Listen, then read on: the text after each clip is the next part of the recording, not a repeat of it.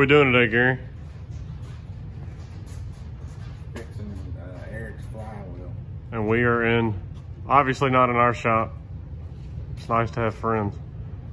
But we're doing a flywheel on a 05 F-150 with the 5.4 in it.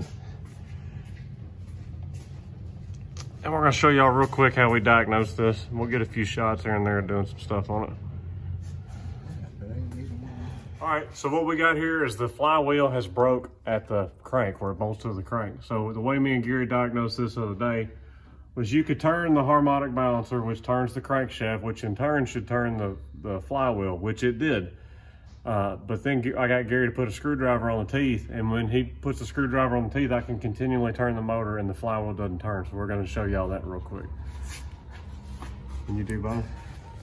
Or you need me to hold the screwdriver up there? All right, ready? Yeah. So I'm turning the harmonic balancer right now. Get back on the bolt. All right, it didn't turn, did it? Now I'm letting the screwdriver loose. All right, now let the screwdriver loose. I'm gonna get back on it, get another bite. Now it's turning. Now it's turning.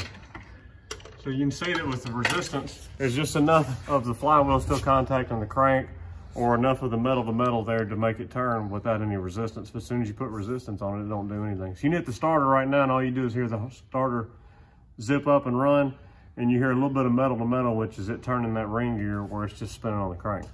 So we gotta put a flywheel in it. So that's it. Starter and everything else, so you can see how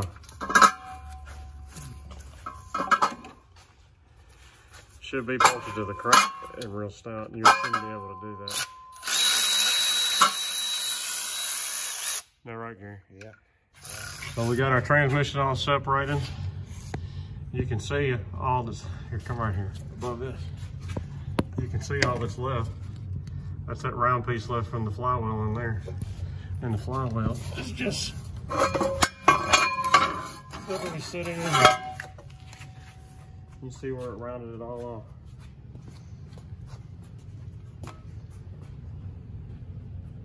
And he said he had this put in 3 years ago. Really? Yeah.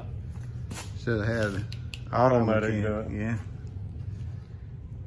All right, automatic garage, we made it back with the new flywheel. Part number FRA 562. They also make a heavy duty version of this, which they did not have here in town. We got our Loctite for our flywheel bolts, and we bought 2 quarts transmission fluid. We got just enough room to get up in there with the torque wrench, torque them to 60 foot-pounds, and get it back together. We took the sway bar down to give us a little more clearance for the ratchet and everything to get up in there.